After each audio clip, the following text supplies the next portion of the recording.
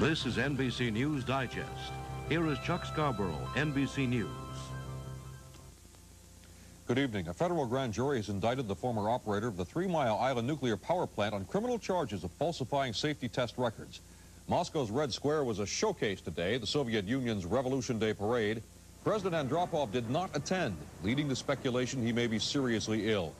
It was thought to be the first time ever that a Communist Party chief has missed this event. President Reagan leaves tomorrow for a 6-day trip through Japan and South Korea. Extremely tight security has been prepared.